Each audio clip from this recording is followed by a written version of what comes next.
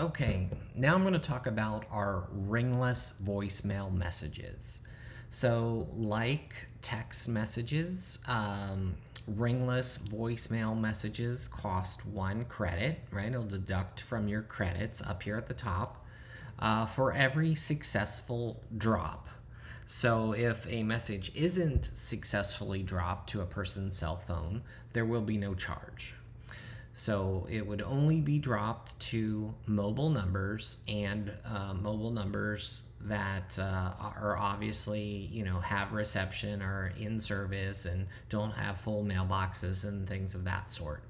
So you'll find the ringless voicemail menu over here on the left underneath text messages and email.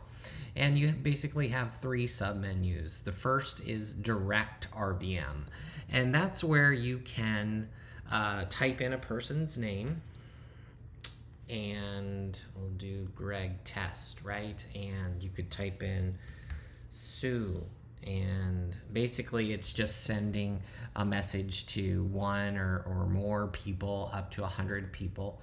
And basically you have to select them one by one. Now, you have these record buttons, so you could record a message, pause it, continue recording, stop it, listen to it, or you could upload a MP3 or a WAV file or other forms of audio. You just need to make sure, however you do this, that it is less than 1 minute talk time and less than 10 meg audio file if you're uploading. Now, once you have your message here, I mean, you could even upload a professionally done message if you like. Now, right here, you can leave, this is your caller ID. This is the call back number, the number that shows up when they see a missed call or when they get that voice message left on their cell phone. What number shows up? This is called your caller ID number. Now, this could be a landline, it could be your mobile number, it could be a Google Voice number that you have set up. Typically, people don't want to put their mobile number because a lot of times if people know your mobile number, they'll see a missed call from you and they'll immediately call you back without listening to your message. So if you leave it blank, the system will pick one of your TextP2P numbers to show up as the caller ID field.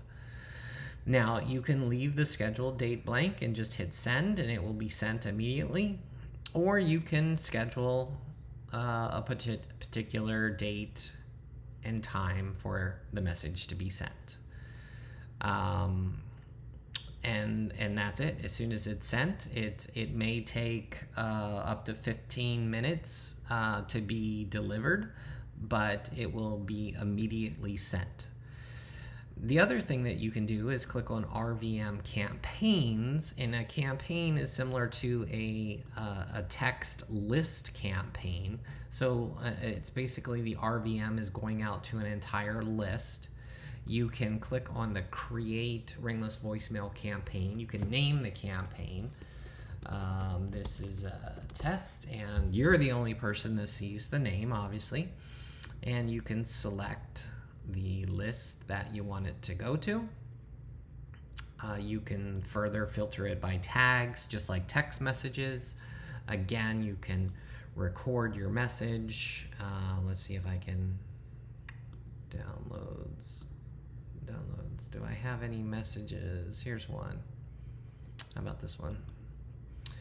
So I could upload it here, or I could record. This is a recording, testing 1, 2, 3. Stop. I could listen to it, play it back. So either you want to record or upload, one or the other. Because I recorded afterwards, I replaced the one that I uploaded. And again, you could set your caller ID, you could set a date and time or leave it blank. You have the options of saving it and coming back and continuing to edit it later. You can test it, which will send a message just to the account holder's cell phone. And again, a test could take, about 15 minutes before it actually shows up.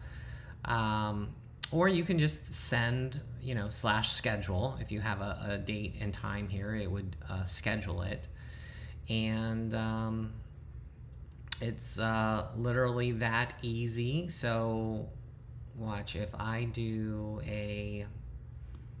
schedule this for 5 o'clock and I hit send schedule, it'll say it will be sent at 1700.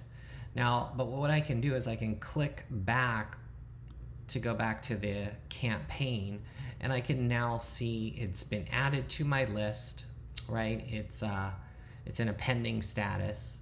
I can see it's going to 8 recipients. I could click on the campaign name if I wanted to edit it again. But pretty much it is done at this point, right? It's just pending, waiting to go out. And after it's been sent, like these, you can actually click on the recipient and you can see, like, was it successfully delivered or did it fail? Like in these cases, see, these failed because they were sent to a non-mobile number. So it'll tell you that they failed and therefore you weren't charged for them. So that's ringless voicemail, and of course you can also do ringless voicemails as part of workflows, which we'll cover in another section. So if you have any questions or issues, feel free to contact tech support support at textp2p.com. Thanks.